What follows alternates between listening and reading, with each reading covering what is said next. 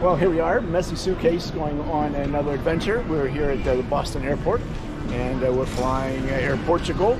I will be going to Lisbon for 5 days before then proceeding on to Madrid.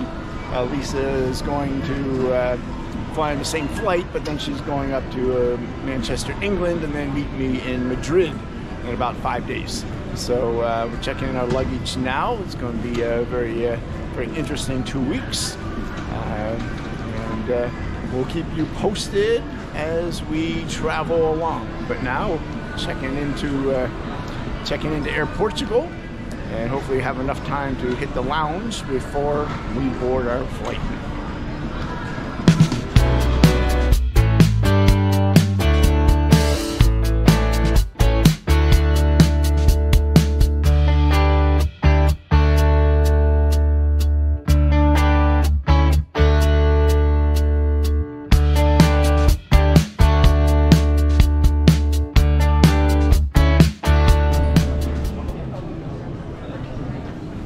For the lounge, let's see, next to gate C19. There it is. Well, first time this has ever happened, there is a waiting list, and so super disappointed with the priority pass people. Who knows whether we'll get in there before our flight starts boarding, which is in 53 minutes now. Super not happy with the Chase Sapphire priority pass people. Here's what we're flying, Air Portugal. Let's see the tail of it there. Looking out over the Boston airport.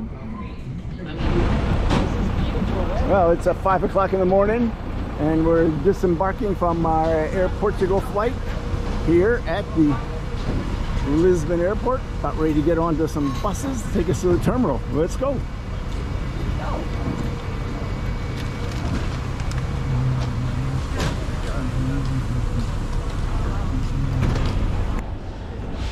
And here we are, chilling out in the baggage area. Nice and early, not too crowded. We're the first ones, one of the first people off the plane. Mostly because we got out the back door. So we got through passport control and pick up our luggage here sooner than the luggage actually got. So the first thing I did was actually check my luggage. They have these places where you can store your luggage for a period of time, and obviously I got here super early in the morning, and I found this place online through an app called Bounce. And this was somewhat close to my Airbnb, so I came in to check my luggage, and I'm going out for the day, and I'll pick it up when I'm done and go in and check in my Airbnb. One of the things most interesting about Portugal is the tile and the stone on the sidewalks and streets. Every one is different, but it's all over, and this is going down Avenida Libertad, and you can see some of the design here with the rock. And throughout the trip, I'm going to show you some of these designs and some of the houses with all of the tile on them. It's just incredible here. You can see each design is different. Whole way down there. We'll show you a bunch. It is early morning. This is the Marques de Pombal traffic circle here. It's about 7:30 in the morning. It's at the end of the Avenida Libertad. And this is a quick little pan here across the big traffic circle. This is where I'm going to catch my HOHO a little later. See, going down. Yeah, still a little dark here, but not so bad. I'm gonna go find this bank, get some money, and then go find us coffee and something to eat for breakfast. So these pastries are supposedly a Lisbon, Portugal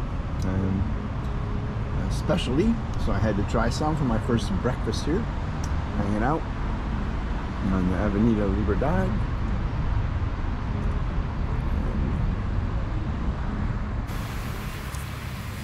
Here it is, looking up from the big traffic circle here. Big running place. Sorry, right into the sun. And looking down the Avenida. And I think this is our line for our bus. Our hop on, hop off. Still here pretty early. All these people here, I was told it doesn't start till like 9:20. And it's about 8:40 now, 8:45. So all these people are here. Alright, about ready to get on. First bus of the day. See Marques de Pombal. More of the cobblestones.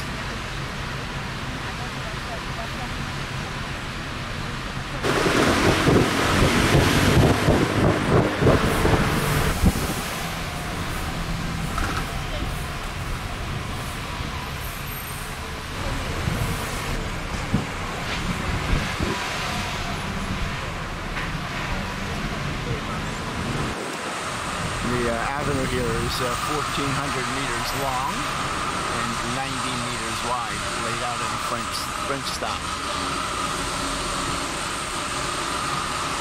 Certainly reminiscent of the Champs-Élysées.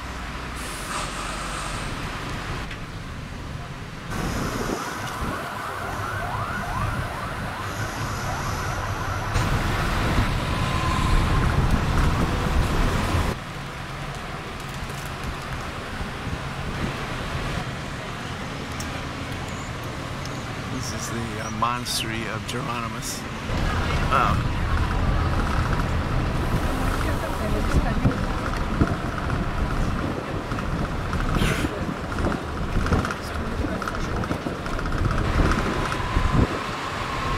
The Combat Museum.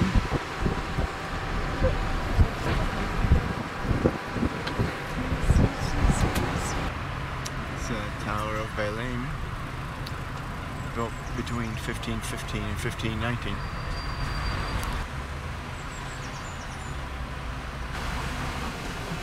It's a replica of the first biplane that flew from Portugal to Brazil.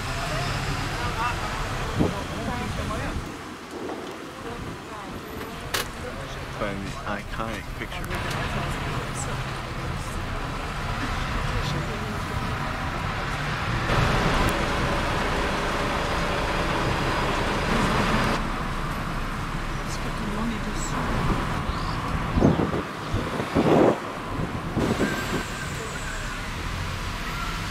Is the guy who reached land in Brazil.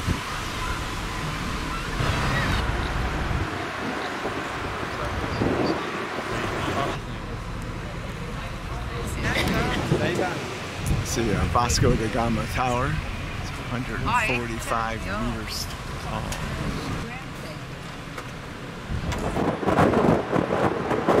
Train station here.